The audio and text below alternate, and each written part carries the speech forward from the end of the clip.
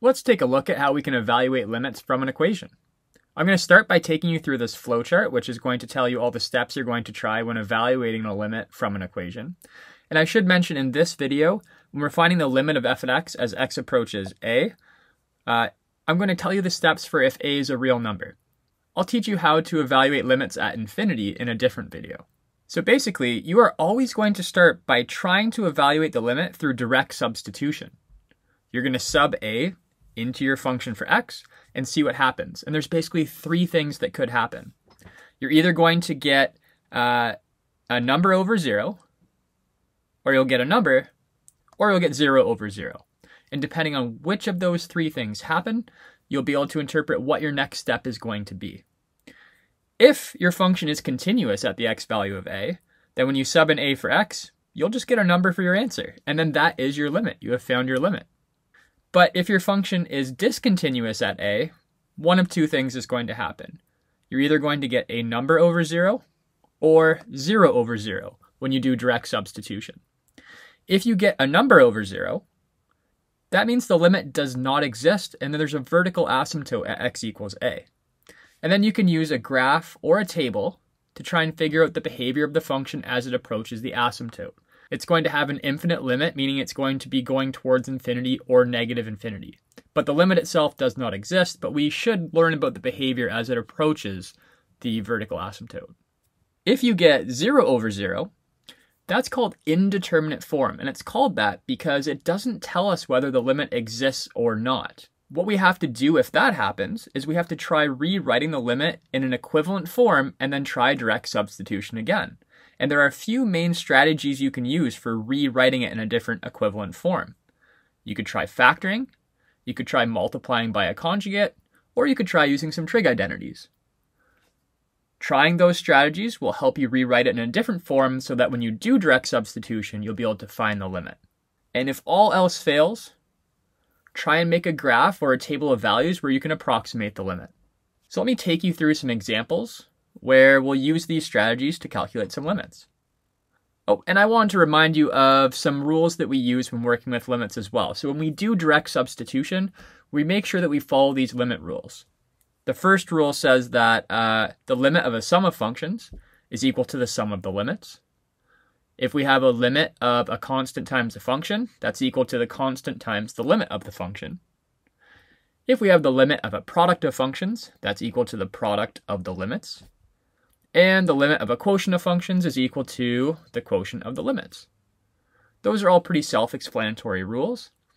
And one more thing that I should mention is the direct substitution rule. If f is a polynomial function or a rational function and a is in the domain of the f function, then the limit of f at x as x approaches c is just f at c. Direct substitution will work in that scenario. And here's a couple examples of that. Example 1 says evaluate the following limits and justify each step. Well, I know step 1 in evaluating any limit is to try direct substitution. So I'm just going to check what happens if I sub 2 in for x. So this would equal 2 times 2 squared minus 3 times 2 plus 7. And if I evaluate this, I have 2 times 4 is 8 minus 6 plus 7, I get 9. When you do direct substitution and you get a number, that's the answer to your limit. You found the limit. As x approaches 2, the function approaches 9. Let's try part B. Once again, step 1, try direct substitution. Let's sub -1 in for x and see if the function exists at -1. If I evaluate this, -1 cubed is -1, minus 2 minus 1, all over -3 minus 5. If we simplify this, in the numerator, I have -4. In the denominator, I have -8. That simplifies to a half. So my limit of the function as x approaches -1 is a half. So both of these functions, it was easy to find their limits by direct substitution because they were both continuous at the x value that the functions were approaching. But what happens if we have a function that is discontinuous at a point where we are finding the limit? Direct substitution is not going to work. So if we remember back to the flowchart, two things could happen. We're either going to get a number over 0 or 0 over 0. Let's start by focusing on what's going to happen if we get a number over 0, right? A number over 0 means there's a vertical asymptote there, And then we'll look for the behavior as we get close to that vertical asymptote by making a table. So we are reminded of that right here. When a number over 0, use a graph or table to check left and right limits to understand the behavior at the vertical asymptote. And we have a definition. A line x equals a is a vertical asymptote of the graph of a function y equals f at x if either the left or right limit as x approaches a of f at x is plus or minus infinity. So let's have a look at example 2 where that's going to happen to us. Let's start with 2a. When evaluating a limit, we always start by trying direct substitution. So I'll substitute 4 in for x, but I get 1 over 0. So when I have a number over 0, I know there is a vertical asymptote. So I'm going to make a note here. There's a vertical asymptote at x equals 4. So that means that the limit does not exist. Therefore, the limit does not exist. But what I will do is make a table of values for points where x is approaching 4 from the left and right, so we can see the behavior of the function as it approaches 4. So we can see if it's going towards infinity or negative infinity. So if I were to sub in 4 into my 1 over x minus 4 function, I know it's undefined. But what if I sub in x values that are approaching 4 from the left of 4? Let's see what the y values are going to be trending towards. If I sub in 3 to my function, I get 1 over negative 1, which is negative 1. If I sub in 3.5, I get 1 over negative a half, which is negative 2. If I sub in 3.9, I get 1 over negative 0.1, that's negative 10. And if I sub in 3.99, I get 1 over negative 0.01, which is negative 100. Notice as the x values approach 4 from the left, the y values seem to be trending towards negative infinity. So I could conclude, even though the limit doesn't exist, I could still describe its behavior by saying the limit as x approaches 4 from the left of 4, I use that little minus sign to mean from the left of 4, of the function 1 over x minus 4. Does that function have a name? No, it doesn't have a name, so we'll just write its equation. 1 over x minus 4 equals negative infinity. How about as I approach 4 from the right of 4?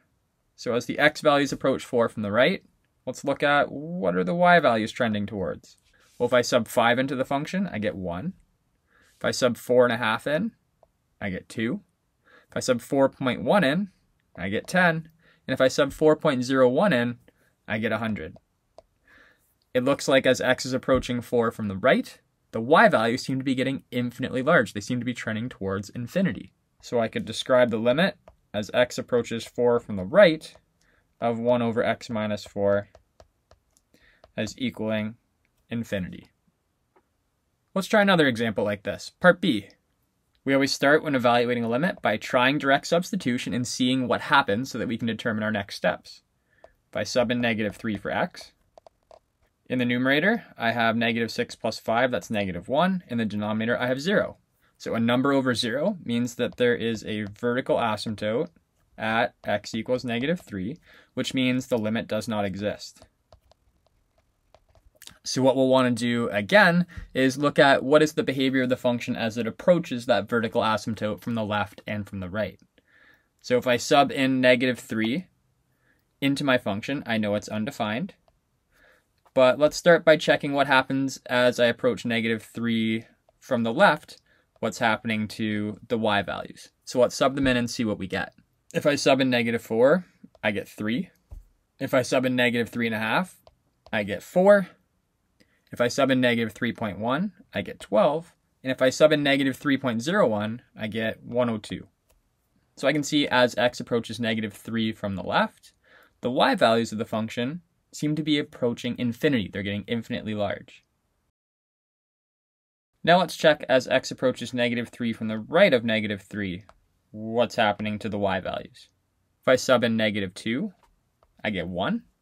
If I sub in negative 2.5, I actually get 0. If I sub in negative 2.9, I get negative 8. And if I sub in negative 2.99, I get negative 98. So it seems as x is approaching negative 3 from the right, the y values are approaching negative infinity.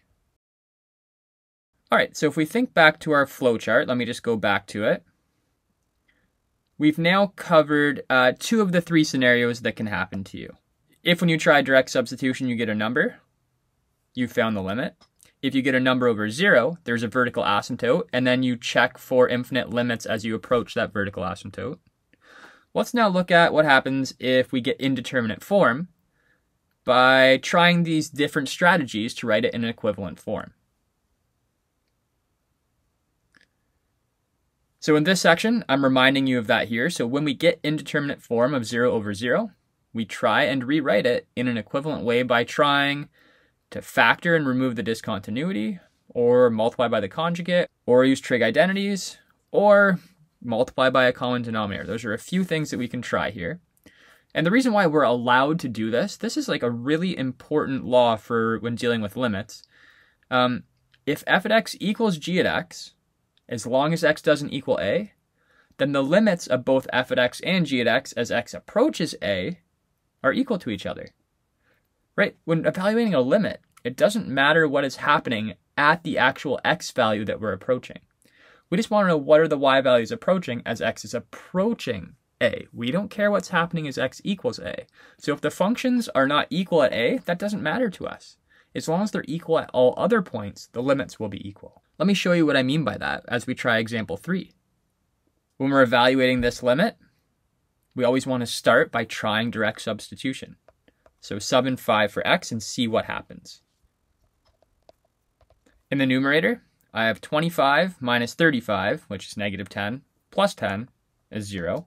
And the denominator, I have 5 minus 5, which is 0. This is indeterminate form. This doesn't tell us if the limit exists or not. It just means we want to try and rewrite the function in an equivalent way and then try direct substitution again.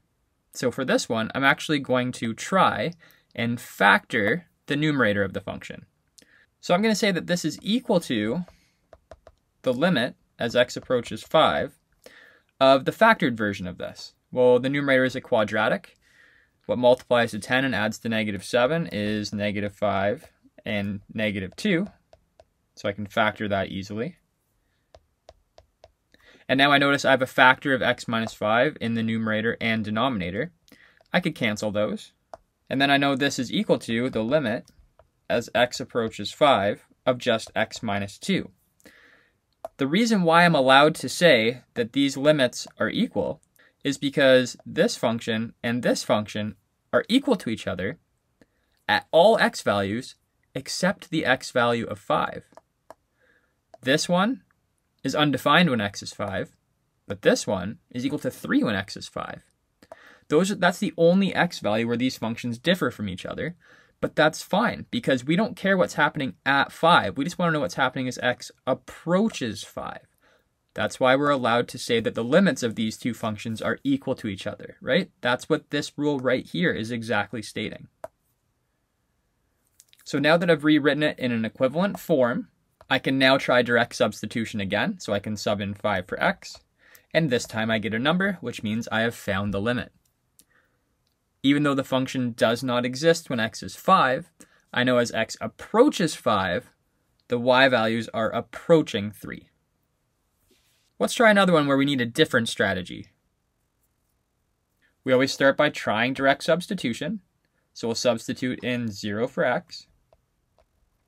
If I try and evaluate this, the square root of 0 squared plus 9, well, that's 3. Minus 3 is 0, and 0 squared is 0. So once again, I have indeterminate form. This doesn't tell us if the limit exists or not. So we'll try and rewrite this function in an equivalent form, and then try direct substitution again. So I'll say this equals the limit as x approaches 0 of, well, when I see a radical within these expressions, one of the things I think of is, well, maybe we can get rid of that square root by multiplying by a conjugate. So the conjugate of the square root of x squared plus 9 minus 3 is the square root of x squared plus 9 plus 3. Right? We're just creating a difference of squares. And to keep this equivalent, if I'm multiplying the numerator by that, I also have to multiply the denominator by that.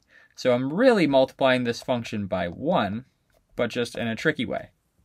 And then it may be helpful for you to remember your difference of squares rule. Let me just write it here. If we have an a minus b times an a plus b, so two factors that are the same, just different signs, we know that's equal to a squared minus b squared. It's a difference of squares. And that's exactly what I have when I multiply the numerators. Notice I have this factor times this factor, where they're the exact same, except for the sign between the terms. So I know that when I multiply that out, it would equal the first term squared. So the square root of x squared plus 9 squared is just x squared plus 9, minus the second term squared. 3 squared is 9. And this is all over. I'm not going to bother expanding the denominator. I have an x squared multiplied by a square root of x squared plus 9 plus 3. So let me simplify this a little bit. I'm going to keep writing my limit statement until I actually do direct substitution again. I see I have a 9 minus 9 in the numerator. That's 0, so I just have x squared over x squared times the square root of x squared plus 9 plus 3.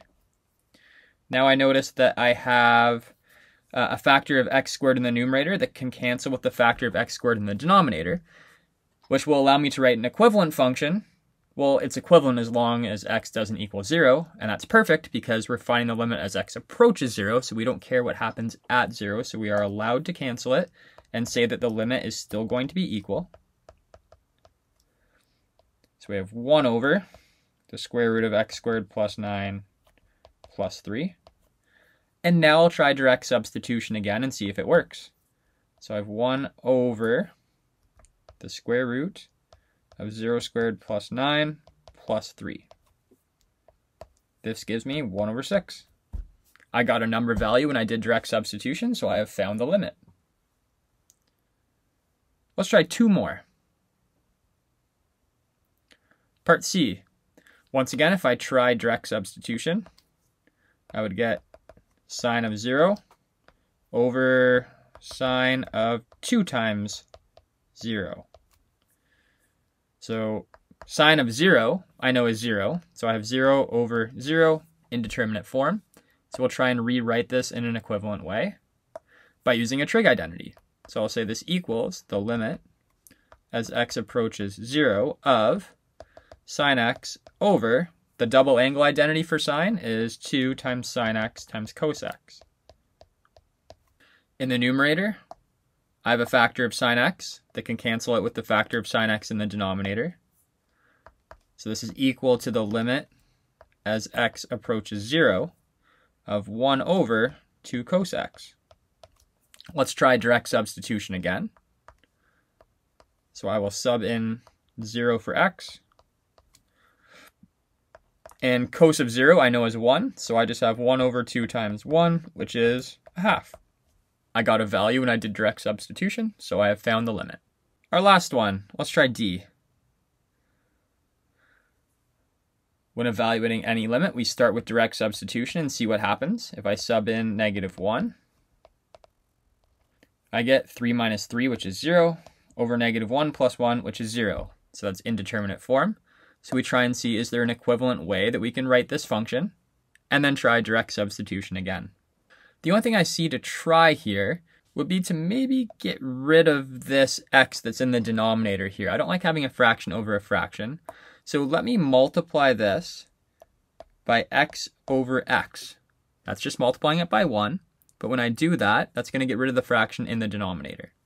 So I'll say this equals the limit as x approaches -1 of 3x plus 3x squared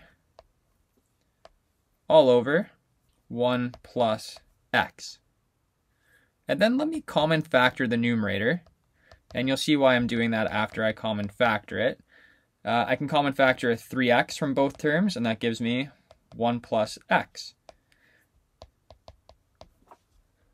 Notice I have that same factor of 1 plus x in the top and bottom of my function. So I can rewrite this in an equivalent form as just 3x. It's equivalent as long as x doesn't equal -1, and that's fine because we're just finding the limit as x approaches -1. So now I can try direct substitution again, and I get -3. So I found a number, so my limit has been found. Jensen!